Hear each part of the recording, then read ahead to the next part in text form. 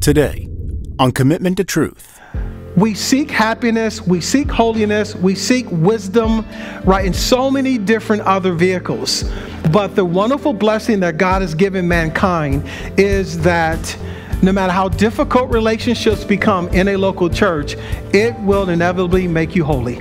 Welcome to Commitment to Truth, the teaching ministry of Commitment Church, a place for all nations. Thank you so much for spending time with us today. Each week, Pastor Cedrick Brown and the pastoral team at Commitment Church strive to draw you into a deeper relationship with our Lord and Savior, Jesus Christ. Today, we begin a series titled, Let's Re-engage. Many churches have had a very difficult last 2 years, especially with COVID-19 rendering gatherings difficult to impossible. And once we regathered, it has been a challenge to feel close to one another. Because we are the body of Christ, we were made to be connected to each other. There is no time like now to begin to restore that connectedness that makes us the hands and feet of the gospel of Jesus Christ.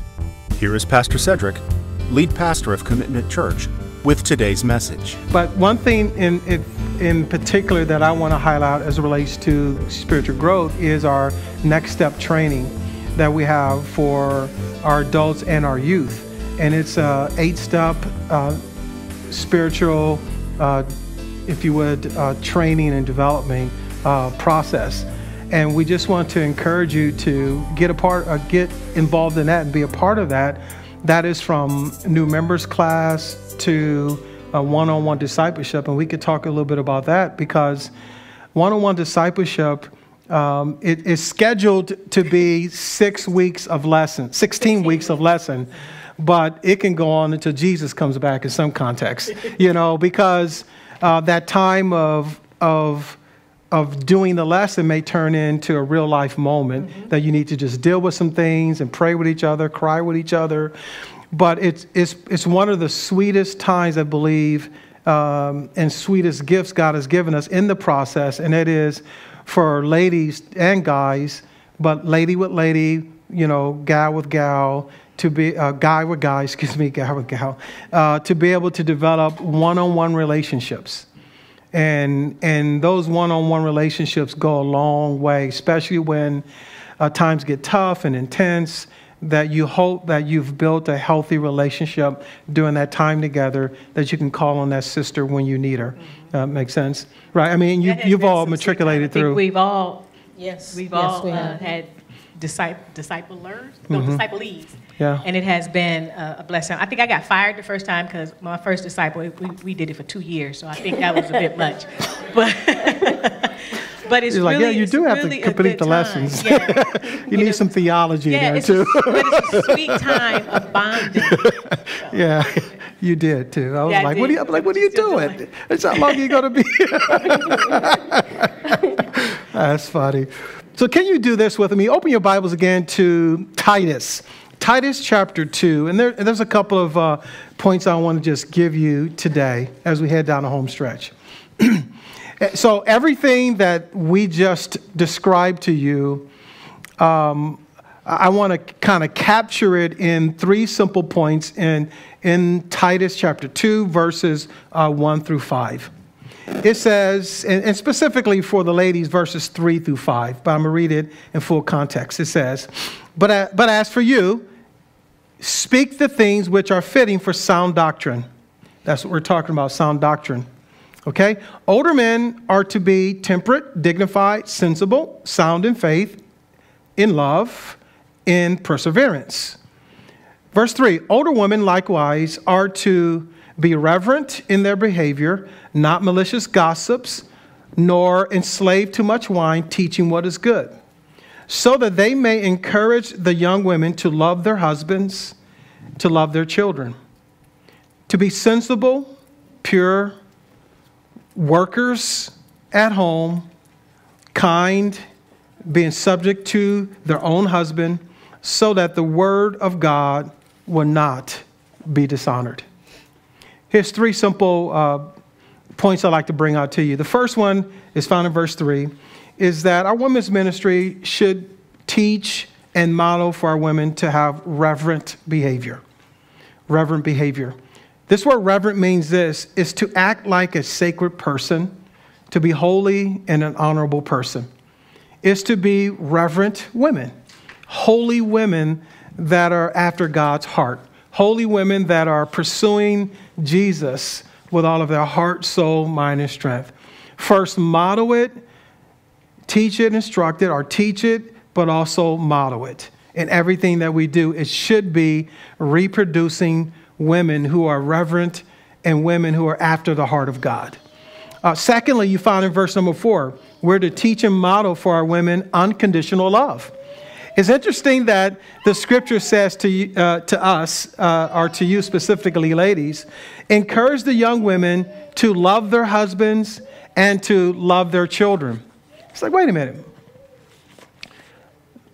I guess maybe some of you could say, I can get the love your husband part, because every now and then he kind of, rubs me the wrong way. But he also says, love your children. And this word love is an adjective, and it's almost like saying, when you see your husband, when you speak about your husband, the adjective about your husband should describe love. Because this word love is an adjective, interesting enough. Love your husband. Teach them, encourage them to speak about their husbands in a loving way. Speak about your children in a loving way. Listen, I know there's times, moms, you may get together and be like, my kids are driving me crazy. They I don't know what's wrong with them. And there's some things that you probably won't want to repeat in public. And there's some things about your husband. You get around other ladies, well, he's such another adjective may come out of your mouth. But what the scriptures are saying is that, ladies who have gone before, who cycled before you, you should be reaching back and you should be instructing that, yes, it will be difficult sometimes to love your husband, but love him still. Speak highly of him. Speak adjectives of love over him and about him. No matter how difficult a season you're in right now, speak adjectives of love about your husband. Yes, your children could be driving you crazy and bonkers because they are shifting and disrupting your life and your emotions and etc. It is very easy to defer to speaking adjectives of unsacred thoughts over your children. Very easy. And why is this important? I think because so many times, mothers, wives, you love really, really hard. You love extremely hard. And if that love is not reciprocated back, it's like, shut down. Love is on pause today. The way you acting right now, man, love is on pause today. Kids, the way you treat me right now, you disrespected me, and I almost died for you. I gave my life for you. I gave everything. I put my career on hold for you. You don't understand, right? List goes on, and you acting what?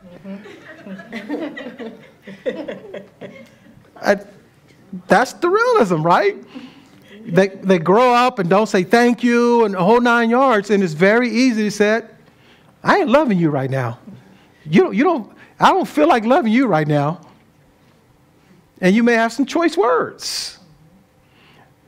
But the text is saying, no, ladies, encourage each other to love your husband when they become unlovable. Love your children when they become unlovable. Speak adjectives of love about your husband. Speak adjectives of love about your children. First, be reverent, and this reverence, or this reverent way of living leads to a person who walks in love, even when it's difficult to love. The last point is this, found in verse 5. We're to teach and model for our women balanced home lives. Listen, you may be a stay-at-home mom, or you may be a corporate executive. You may be someone who is in the marketplace, and you're busy both in the home, outside of home. Still find balance. Still find balance. There's a responsibility of balance in Christ, for your family, for yourself, so you can continue to do what you do long term and in a healthy manner. Make sense? So there's about 3 words that describes this balance that I want to bring out to you in verse 5. Be sensible. You know what this word sensible means? Be sane. Because sometimes you may want to act insane. You know, it also means this: curbing one's desires and impulses. Curbing one's desires and one's impulses. There's ladies, you know, you're historically created by God to be a little bit more emotionally engaged than we are as guys. It says, curb your desires and your impulses. That's balance. Don't react impulsively, then it creates an imbalance. The next key word is pure. It means to be modest. Again, modesty, right? If one tries to pursue life in an unmodest way, right, what it does ultimately is create imbalance. Modesty. Modesty. The last word is be kind. It's interesting that God has to remind one to be kind. But this word be kind means this: to be pleasant, to be agreeable, to be joyful. That no matter how rocky, frustrating it gets with your husband, with your children, in life, man, seek to be pleasant, seek to be agreeable, seek to let the joy of the Lord to always be your strength. Not your husband, not your children, not any other created thing, to be what brings you joy, keeps you balanced. Amen? Reverent behavior, unconditional love, balanced lives. That's what we're trying to do through our women's ministry. Amen? Does that make sense? Thank you for joining us for today's message from Commitment to Truth. We'll continue with the second part of the message right after this. Life is like an orchestra. We have the string, woodwind, brass, and percussion sections. We're all attempting to follow God's lead as our conductor, while remaining in sync with each other. Instinctively, we find ourselves seeking the position of first chair. None of us are ever really skillful enough to sit there, yet we try. But who is the first chair meant for? You can purchase this book and others by Cedrick Brown at cedrickbrown.com. Thank you again for joining us for today's message from Commitment to Truth. We now return for the second half of our message. Here's our last question. And how then can the women who are here, the women that are watching, the women who are part of our church, thinking about being a part of our church, how can they get engaged with the women's ministry? Anybody want to start us off? Okay. Well, definitely getting involved. I mean, coming out to the different events and activities that we have.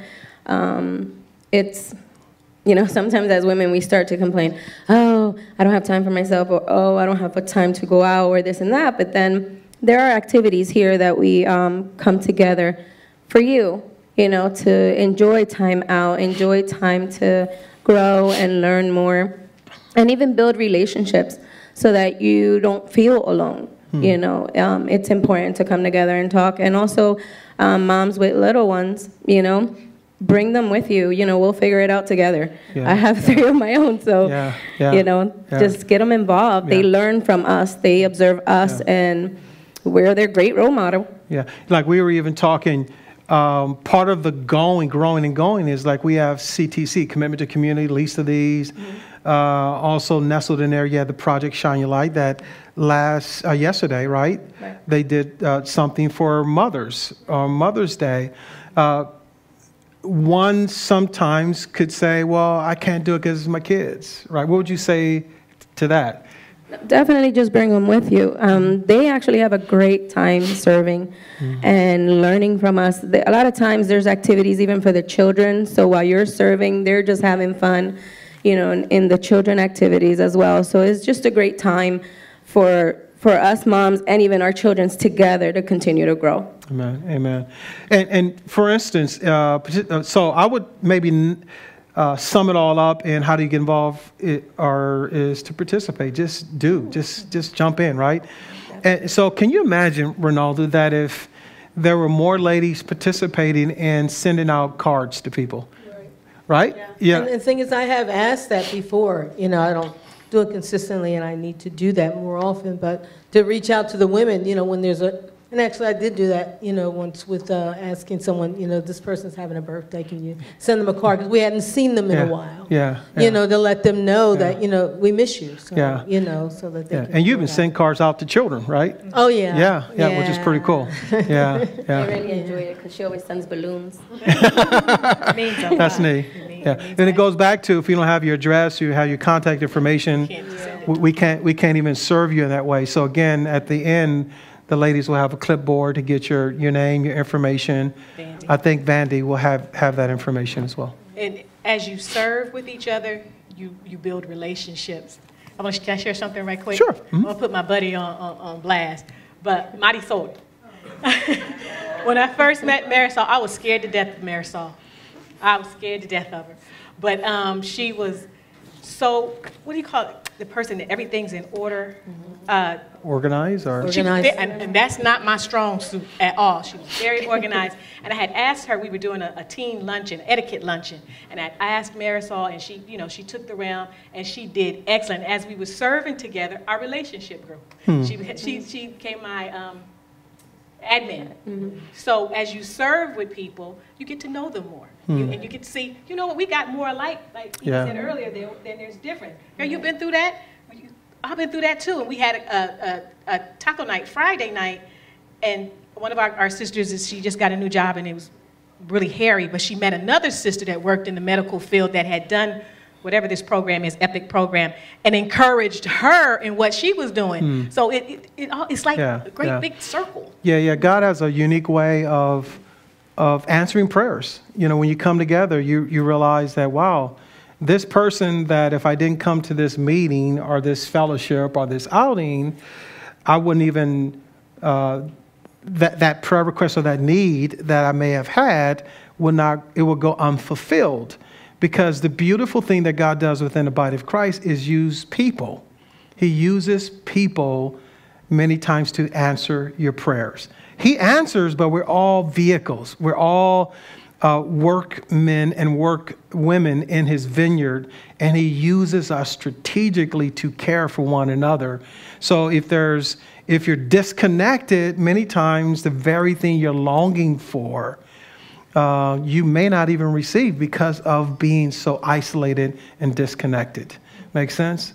So that being said, though, there are some specific things that I saw in your handout, like events coordinator that is needed, all right? Somebody to come and help with different events and seeing it from start to finish. To start to finish. You know, whatever you all are dreaming to do, that they help you get that done. Then you have administrative assistant, social media coordinator, someone to help just get the word out and make all the posts that you all are so creatively creating and getting out there, which is so cool. And then also audio video. Audio video, believe it or not, we need women who are skilled in, well, I say skilled. You may not know nothing about it, but you can grow into it. Not actually need to be skilled in it today. If you are, praise the Lord. If you're not, and you may say, hey, this is something I want to do. Why is that important? For instance, let's say that there's a women's event, women's only event, right? And the only people you have in audio video are what? Men. And then let's say that your event is getting very intimate and personal, and you have this dude back there on the AV, and he's just listening, right? I mean, or it will cause ladies not to share openly because there's men in the room. Follow me? And same way, flip the coin. If there's a men's event, we need men serving in those key areas so that men can be transparent. Make sense? So audio video, believe it or not, that's a very, very crucial ministry for ladies to be greatly involved in. Make sense? Now, that being said, another wonderful tool of growth to help you go is our next step training, which I alluded to earlier. Just for you to know that the first step in our next step training, spiritual growth training, is our discovering commitment classes. All right. So our discovery classes, and it has 3 phases: discovering commitment, discovering your faith, and discovering your purpose. And we drill down on those 3 things to help you, if you would, assimilate and become a part of the vision of commitment. And I teach the first part, the discovering commitment. We talk about the history, how we started, to where we're headed. And we have one of these seminars, we're calling it, because it's going to be a full day that we're going to cover all 3. We used to do them all in different days. But the next one will be on the 21st, Saturday the 21st, beginning at 9 a.m. And it's going to be a full day. So we're going to provide continental breakfast, and we encourage you to bring a lunch, you know, so because we'll take a lunch break and things like that. But it's a really, really good time to start getting engaged from the jump street. And that will allow you to take that first step in your spiritual growth, is becoming part of Commitment Church. So if you've been testing the waters, if you're here physically, if you're watching, this is a great way to now start fully engaging what God is doing here at Commitment. Again, it's going to be Saturday, the 21st, starting at 9 a.m., and I'll teach the first session. Then Larry Lewis, who oversees the Equip ministry, he will then take over session 2 and session 3. Again, Saturday the 21st at 9 a.m. Thank you again for listening to our series, Let's Re-engage, From Commitment to Truth, the teaching ministry of Commitment Church, a place for all nations. Ephesians 4:14 through 16 says, "As a result, we are no longer to be children, tossed here and there by waves and carried about by every wind of doctrine, by the trickery of men, by craftiness and deceitful scheming.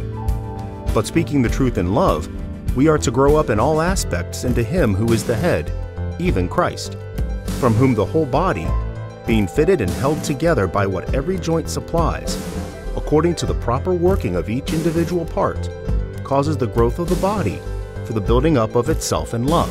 As the fitted and held together body that we are, it is critical that we not only reconnect with one another, but serve together for the furthering of the gospel, so that more and more can hear of Christ and be saved. If you want to listen to the previous messages in this series, or if you want to hear messages from other series, visit Commitment Church on YouTube or Pastor Cedrick Brown on Spotify, Pandora, or other podcast providers. You can also visit us on our website, commitmentchurch.org. And if you live in the Philadelphia, Delaware, or South Jersey area, we would love to see you in person as well. You can attend any of our services by visiting us at 2 Berlin Road South, Lindenwold, New Jersey, 08021. Thank you again for listening, and have a blessed and wonderful day.